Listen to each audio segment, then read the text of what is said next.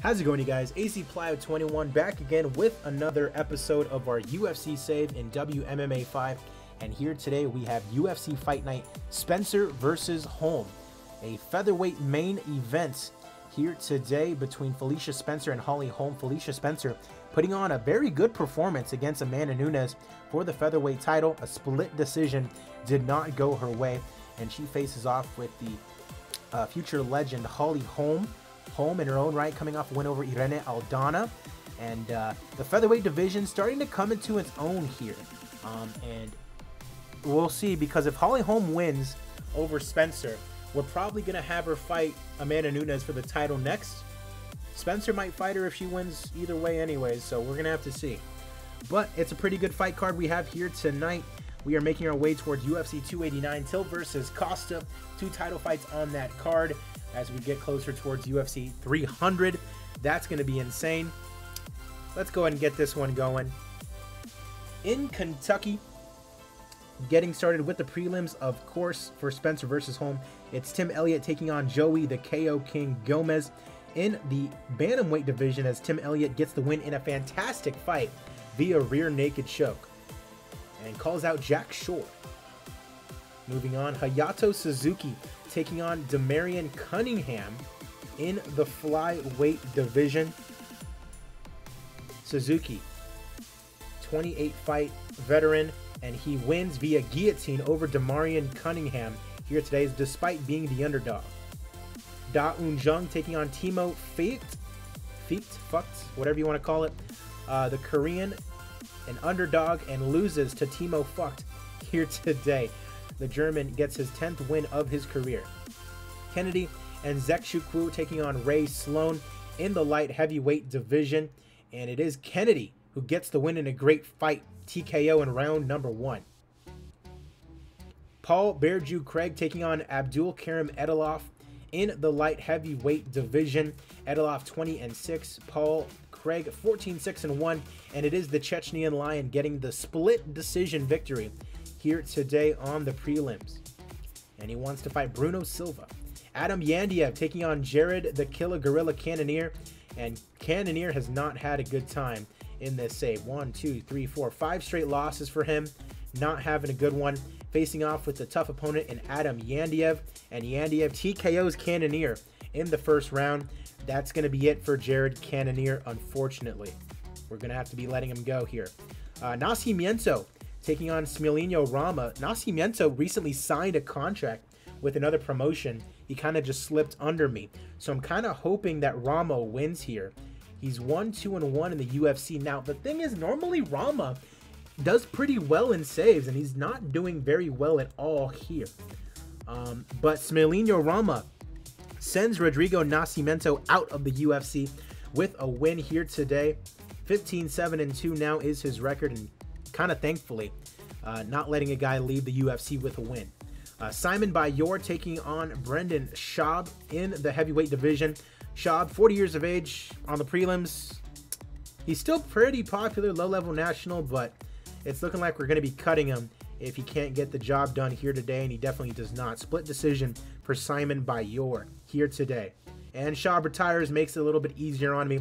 Surely he's going to go do some comedy elsewhere and go talk to Joe Rogan. My boy. He got gadooshed. Jonathan Wilson taking on Reiner de Ritter in the light heavyweight division. Pretty even fight between the two of them, as de Ritter gets the win via TKO, the second win of his UFC career. Shamil Nikaev taking on Peter Barrett in the lightweight division, and it is Shamil Nikaev getting the win, still undefeated at 16-0-1, getting his UFC debut win here today. Alexander Volkov taking on Sergey Pavlovich in the first fight on the main card. 2 fighters in the top 12 of the heavyweight division. Pavlovich 6-2 in his UFC career, and on the other side, Volkov is 7-4, and it's Sergey Pavlovich getting a TKO victory over Alexander Volkov here today. He is now 19-2, a very good start to his UFC career, with losses only to Alistair Overeem and Alexander Emelianenko, of all people. Moving on, Yadong Song taking on Kakeru Fuma in the bantamweight division. Only 24 years of age, Kakeru Fuma, and making quite the climb.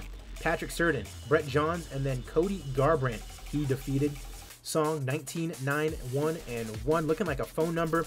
And Song dispatches of Kakeru Fuma a TKO victory in round number 1, getting his 20th victory of his career. Alex Perez now taking on Manel Kape in the flyweight division. This is a good fight, or at least looking like it, as Kape gets a unanimous decision victory over Alex Perez. Moving on, Gina Danger Mazzani taking on Pig Vomit Eglantine Bougie. Now Bougie, her UFC debut fight against Ronda Rousey, and she won via knockout. Very impressive. She takes on Gina Mazzani, number 13 in the division, coming off a win over Carol Hossa. And it is Pig Vomit Bougie who gets the win here today, improving to 8-0. She has no fight team. She is looking like a very good prospect in this bantamweight division. Moving on, Thomas Narkun taking on Volkan Oezdemir in our co-main event. Oezdemir, number 8 in the division, coming off a win over Sam Alvey. And Thomas Narkun, number 10 in the division, coming off a loss to Ion Kutelaba. Before that, look at that win streak. My goodness. Should be a pretty good one here today. Oezdemir is the favorite, and with good reason. He knocks out Thomas Narkun in just 21 seconds. So Oezdemir trying to make that climb back to a title shot after losing to Reyes and Santos. We'll see what time has in store for Oezdemir. I don't know if win over Rousey is that big of a deal anymore. That's a very good point, unfortunately. As we arrive at our main event of the evening, Felicia Spencer and the Preacher's daughter, Holly Holm. One of these two is a future Hall of Famer, and the other one is Holly Holm. All right, so Felicia Spencer, of course, I told you before the fight card started, went to a split decision with Amanda Nunes. A great fight. Honestly, I thought she might have won. Judges obviously didn't see it that way. The other way, Holly Holm, 41 years of age. This might be her final fight if she can't get a win here today. Coming off a win over Irene Aldana. And just when I say that, watch her win and then retire right when I'm about to offer him, right when I'm about to offer a title shot.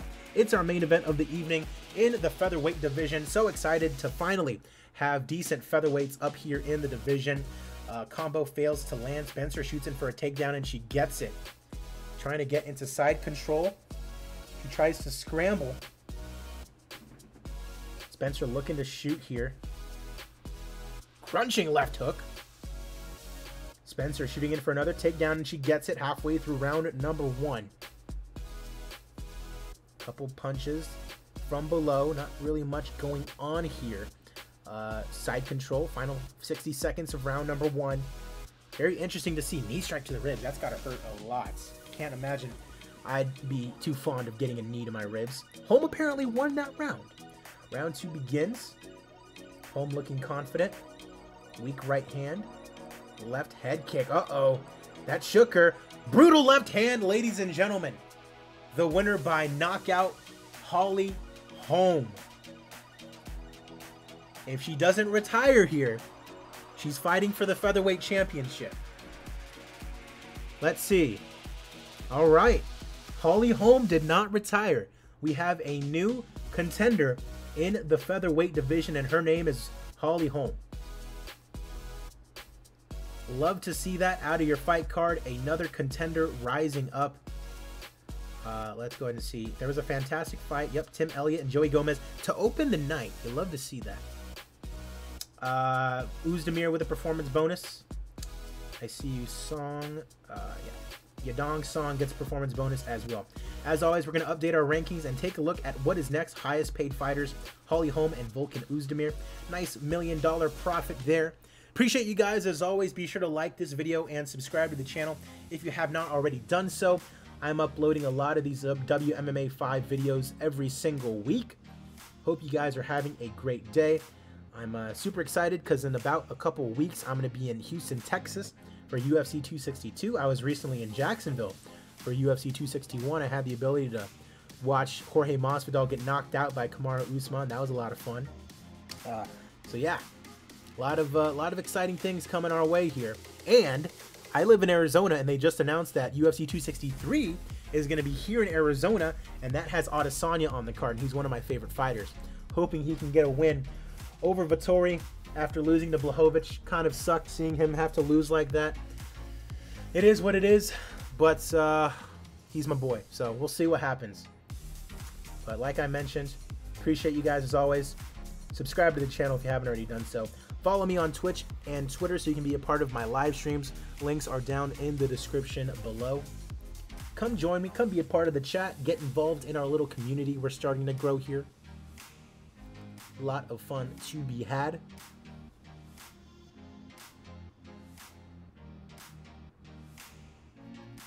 Clidson de Abreu.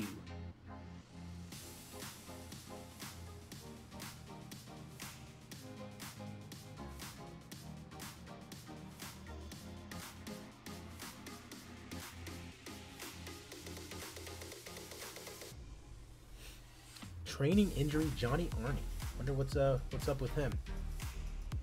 Alrighty, let's see here. Let's go ahead and update our rankings. And Sergey Pavlovich into the top 5 after beating Volkov. You can see 1, 2, 3, 4, 5 fight winning streak. Lewis and then Volkov.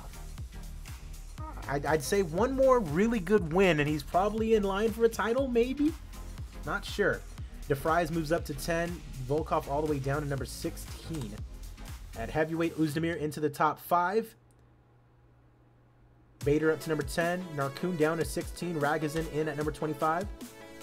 Robert Whittaker back in the rankings at number 12 after his suspension is over. At welterweight, nothing going on. Lightweight, nothing going on. Nothing at featherweight or I was going to say or bantamweight, but Song Yadong in at number 9. Fuma all the way down to 21.